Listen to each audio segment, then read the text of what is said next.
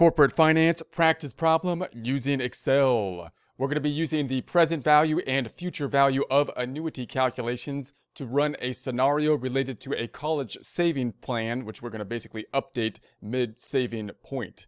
Get ready, it's time to take your chance with corporate finance. Here we are in our Excel worksheet. If you have access to the Excel worksheet and would like to follow along, note that we are in the practice tab as opposed to the example tab. The example tab in essence being an answer key. We're going to have the information on the left-hand side. We'll populate that information into the blue area on the right-hand side. Like with similar problems in the past, we will do each component multiple different ways. If you want to just go through the practice problem faster, calculate it one way for each part, go ahead and skip forward through the practice problem as you choose. The basic scenario is going to be that we're saving for college in the future, 4-year college, and we're trying to put the money in place in order to plan for that. We already have some savings that we have set up in the past in the format of an annuity, and now we're trying to shore up and say, okay, what more might we need to put in to meet our goal? So here's going to be the scenario. We got the future college costs. We're going to say $40,000 per year, 4 years. So we're going to say 4 years of college. It's going to cost $40,000 per year. The college is going to start in 5 years. So we have 5 years to shore up any savings in order to have the money to fund the college. We're going to also say that we set up a prior year annuity. The prior year annuity has $5,400 per year that's going into the annuity. It's been in place for 5 years in the past. So we could kind of think about where it stands at this point in time, but it's also going to continue to go forward. So the annuity is going to continue for the next 5 years up until the point of college. And therefore, we need to think about what's going to happen with that annuity. The rate is going to be 9% for everything that we're going to be working with. These payments will continue until the first year of college. How much are the payments needed to reach the goal? So then the next thing we're going to do, so you can imagine the scenario here, right? We got college, 4-year, $40,000.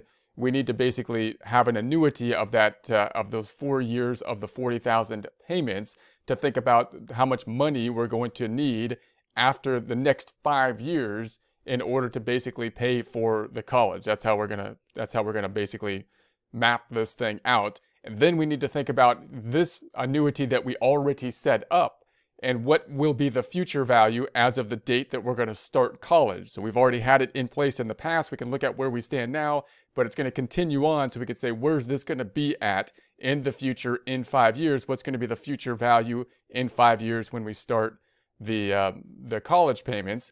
And then we can then think about, okay, if we're short on funds to pay for the college, then how much more might we need to put into another kind of annuity for 5 years in order to meet the objective, to meet the goal?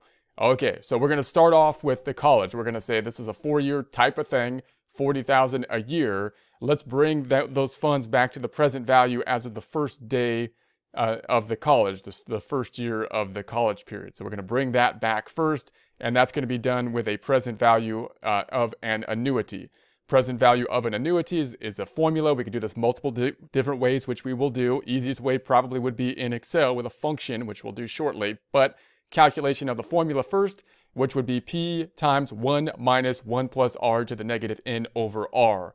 So we'll go ahead and break that out. We're going to break that out into our tables as we've seen in the past. I'm going to put the P and this whole thing on the outside and then bring the other components into the inner columns. This is going to be equal then to P, which is going to be the 40,000. And then we're going to go to the inside. I'm going to break out the 1 in its own column. So I'm going to say 1, and then I'm going to pull in this 1 plus R to the negative N. So I'm going to say in the inner column 1, and then R is going to be equal to the 9% for everything. Percentifying that, home tab, numbers, percentify, underlining it, home tab, font, underline, summing it up equals the SUM of those two items. Percentifying that, home tab, numbers, percentify, and then we're going to take that to the negative number of periods, the negative N. This is for the 4 years because we're looking at the annuity of the college years here. The annuity of the college years is going to be the home tab, font, and underline. We'll bring this then to the next column over. This is going to be equal to the 109 caret shift 6 caret 4. And adding decimals, home tab numbers, decimalizing it, and then we'll underline it, home tab font, underline. So now we're going to subtract out, and we'll have the end of the numerator here. This is going to be equal to 1 minus that number, and then decimalize it, home tab number, decimalize it like so. And then we're going to have the denominator R. So we're going to be picking up R is going to be the 9%. Percentifying that, home tab, numbers group, percentify, underlining it, home tab, font, underline. We'll bring this into the outer column now. This is going to be the numerator divided by the denominator. Adding some decimals, home tab, numbers, add a few decimals there, decimalizing it. In other words, home tab, font, underline. We can finally multiply the outer column, that being the 40,000 times that number that we came to. So we have 129,589. Let's add a couple decimals here. Home tab, numbers, add some pennies.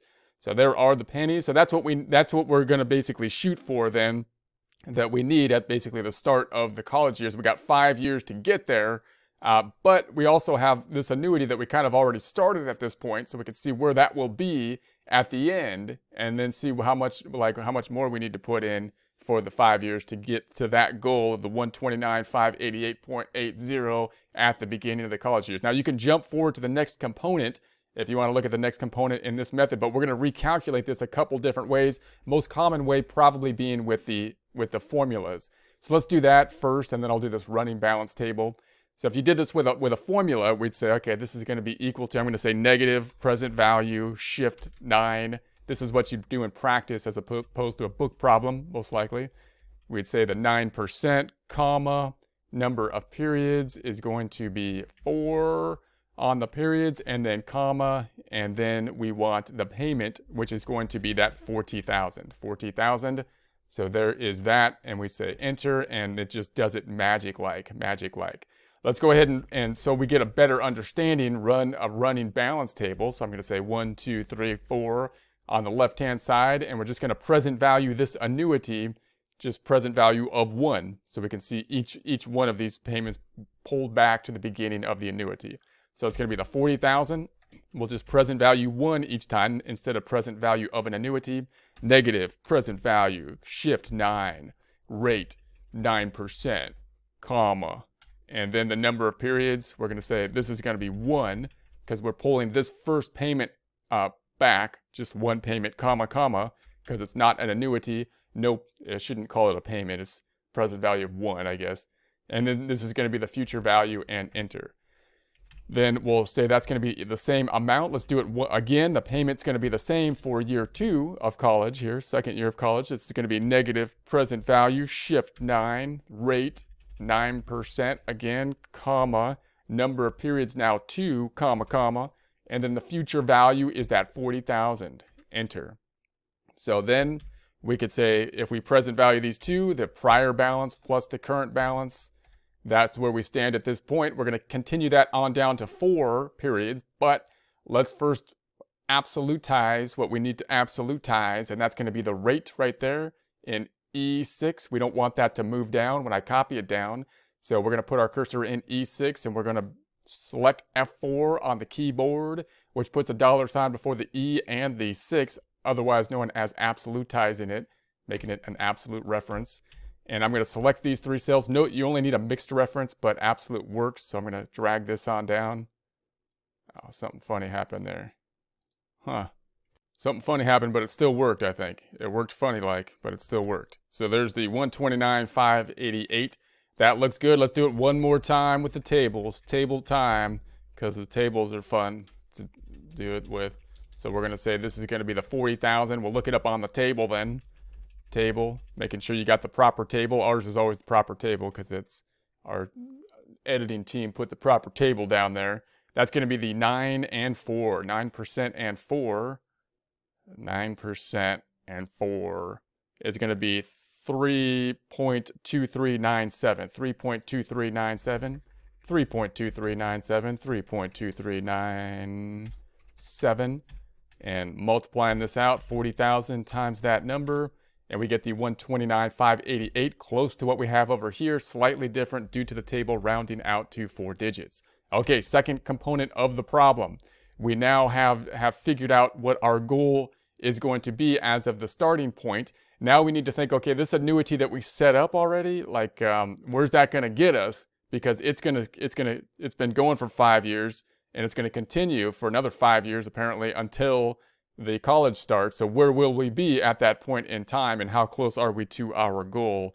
So we gotta figure that out. So it says down here we've been putting 5,400 into a payment annuity where we're going to get 9% return, we're saying, and we've been doing that for 5 years, and we're going to imagine we're doing it 5 years into the future. So what I'll do, we'll just basically take this and take it for the full 10-year time period, and that should get us where we would be as of the point in time that we start putting money in, that college starts, as of the point in time that college would basically start. And then we can compare and contrast that to the last number we got to see how much more we might need to be putting in somewhere. Okay, so we'll take this is going to be the future value of an annuity, right? And it's going to be the formula down here. Future value of annuity is going to be the P times 1 plus R to the N minus 1 over R. And that's because we're trying to figure out where we will be in 5 years. That we're going to have the periods of 10, imagining that when we started this, we put the money in, and see where we would be at the end of the period, which would be the starting point of the college time. So we're going to say, let's break this formula out into a table, and then we'll do it with Excel as well. So we're going to pull that into the outer column. We're going to pull the first component, which is going to be P. So P is going to be equal to the 5,400 that we're putting in. And then we're going to pull inside the 1 plus R to the N. So there's the 1 plus the R to the N. So I'm going to put so we're going to put that in the inside. We'll put that here, 1, and then we're going to have the rate. Rate is going to be then the 9%. We'll percentify that. Home tab, numbers, percentify, underline, home tab, font, underline. We'll add those two up with the trusty sum function equals the SUM, the sum of the 9, the 1, enter. Percentifying that, home tab, numbers, percentify. Then we're going to take that to the number of periods. Now, this is a little tricky because you might think, well, am I doing like the 5 years that had in the past or 5 years in the future? We really want to do the whole 10 years to see where we will be from this whole annuity as of the point in time the college starts. And it was going 5 years in the past, and then it's going to continue to go 5 years in the future. If we have the same rate, then we can just do an annuity type of calculation for the 10 period time period. So we're going to say the 5 plus the 5 here. I'll do it that way to indicate what we're talking about. And then underline, home tab, font, and underline. And then we're going to take this and multiply it, or not multiply it, to the power of 109%, shift 6 to the power of N, 10. Adding some decimals, home tab, numbers, decimalizing it.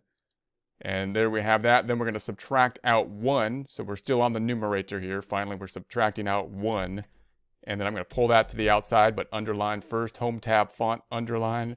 Pulling this out to the other next column over. This equals that 2.3 so on minus the 1. Adding decimals, home tab, numbers, decimalizing it. And so there we finally have the numerator. The denominator is simply R. R. So we're going to say R. Make that a percent. Home tab, numbers, percentify it, underline it, home tab, font, underline it. Then we can take the numerator and divide it by the denominator, because that's what we do with numerators and denominators. Numerator divided by over the denominator. Add in a couple decimals, home tab, font group, decimalizing it. Not just a couple decimals, completely decimalized. That's what we did to it. And then we're going to multiply these two out. This is going to be equal to the 4,500 times that decimalized number. And then we'll just add a couple decimals here. This will be the pennies. Home tab, number, add a couple decimals. Let's underline this one up top. Home tab, font, underline. Okay. So that means that this is going to get us to this 82, 41, 82, like when college starts. But we need, like what we're looking for based on our prior calculation, which I'm going to pull over, not from the table because I want it to be more exact. I'm going to pull it over from our Excel calculation. We need that much. So we're short. We're going to be short. And so that's not good. So I'm going to subtract this minus that. We need another $47,000 in order to pay for this. This is ridiculous. Okay, whatever. We're going to do it. We've committed anyways. I don't know. But anyway, So now let's do this a couple more times. Now we're going to have to figure out how much more we're going to have to put in for 5 years to get up to that 47,546.97. But before we get there, we'll calculate this one a couple more ways. The most common way you would calculate this component would probably be, once again, with an Excel formula in practice, and that would be a negative future value shift 9. The rate is going to be the 9%, comma, number of periods is going to be 10, comma, and then the payment is going to be the 5,400 and enter. So there we have it, once again, done the magic way.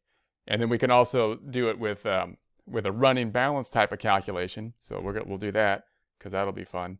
So this is going to be then equal to, we're going to have the payment, 4,500, 4,500. We'll just equal the payment. And then we'll calculate the interest for the 10 periods. So we're going to say this is going to be equal to the 4,500 times the 9.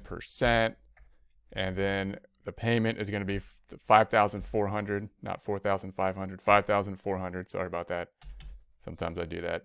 Apologies. This equals the 5,400 plus the 486 plus the 5,400.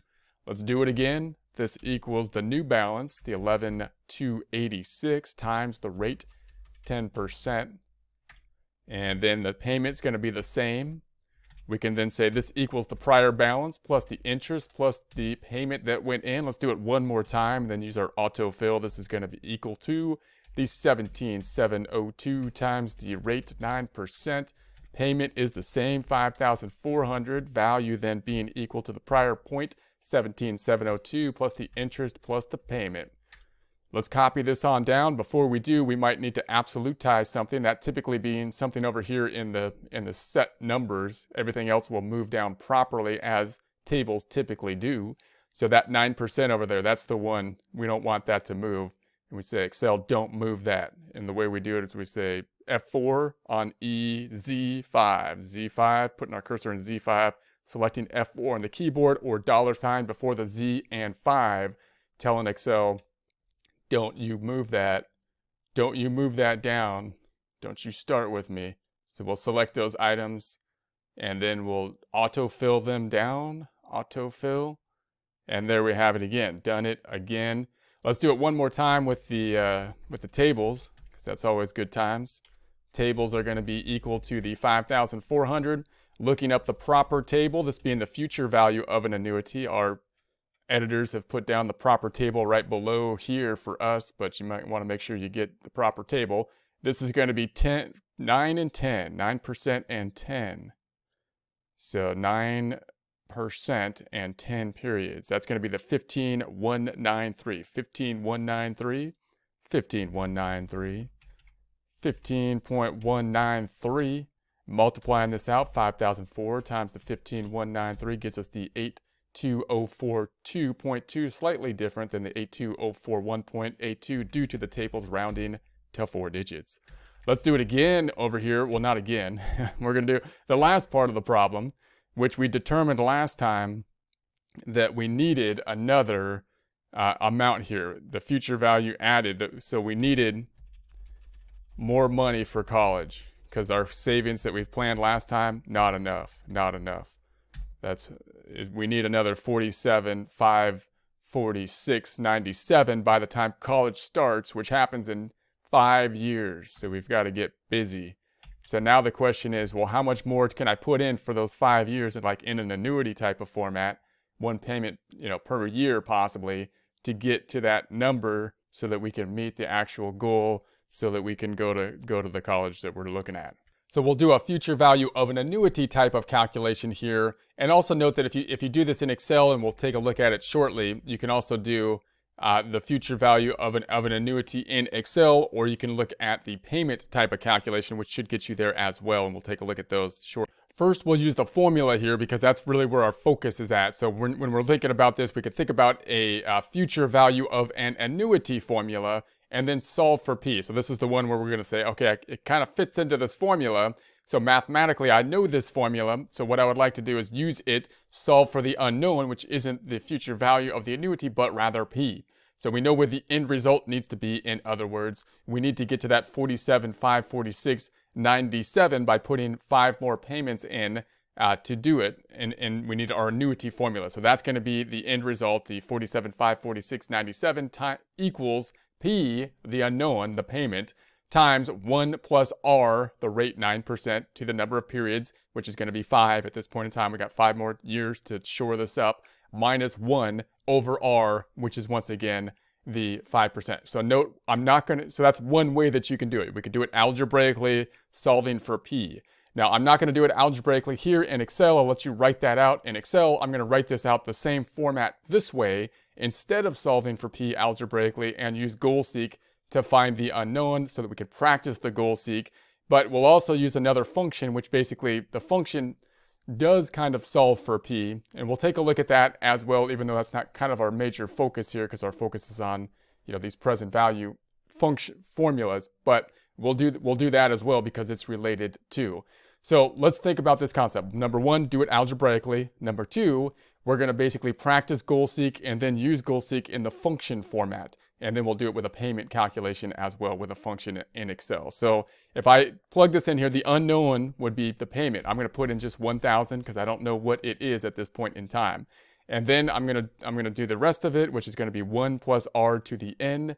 So I'll pull that to the inside. We're going to say this is going to be 1 plus the rate is going to be the 9%. We'll percentify that. Home tab numbers, percentify, underline, home tab font, underline. Sum it up with the trusty equals SUM formula. That gives us then, if we percentify it, home tab numbers, percentify 109. Taking that to the power of the number of periods, which is 5. And then I'll underline that, home tab font, underline. This equals then the 109 to the power of shift 6. And there it is. Let's add decimals, home tab numbers, decimalized. And then we're going to subtract 1 from that. That's the last part of the numerator in our calculation.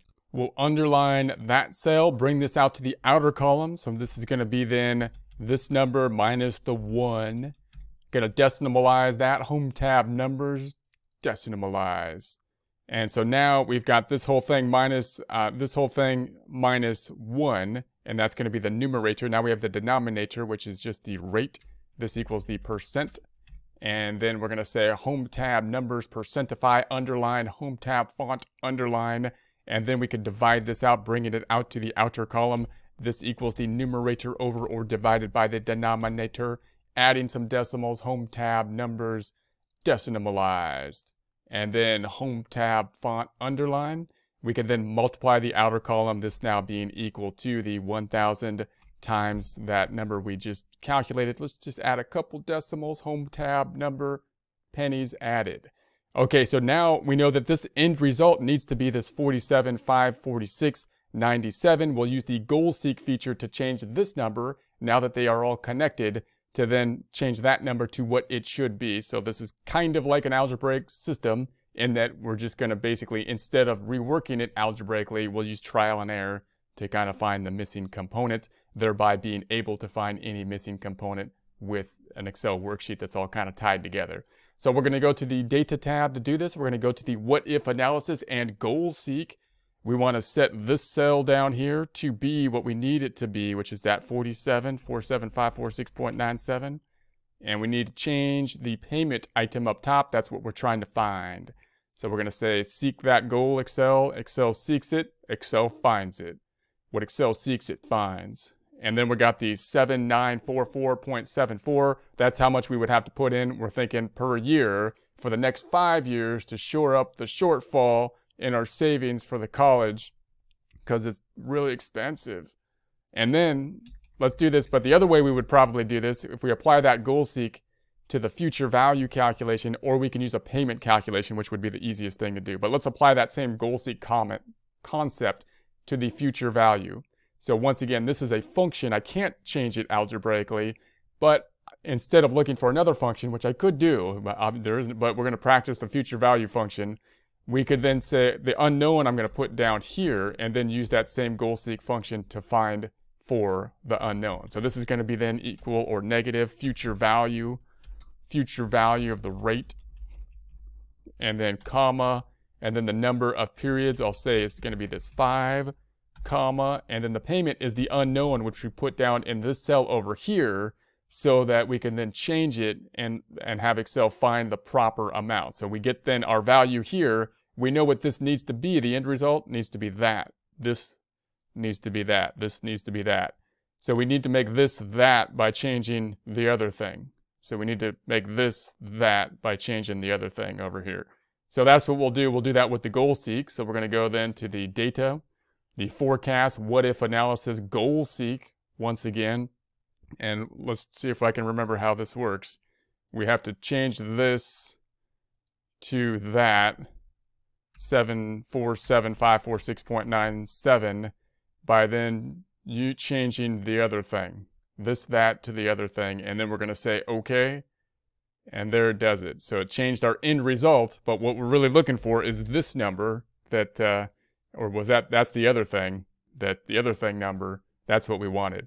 You can also do that with a payment formula. Notice that this formula here, this function, has a payment in it. If I could find the other function, which basically kind of reworks the function to solve for the payment, then I can do it that way as well, of course. And so we'll do that down here. Let's use the payment function, negative payment, PMT, shift, and now we'll do the same kind of thing. We're going to say this is going to be the rate, comma, and then the number of periods is going to be 5, and then comma, and then we want the present value is going to be that 47,546.97, and enter. And hold on a second, something funny happened. We don't want the present value, we want the future value. Double clicking on it, I don't want the present value there. I'm going to double click on it. I want the future value to be that 47,546.97. So once again, rate, payment, and then future value, double comma on the present value, skipping to the future value. That's going to give us our 794474 again.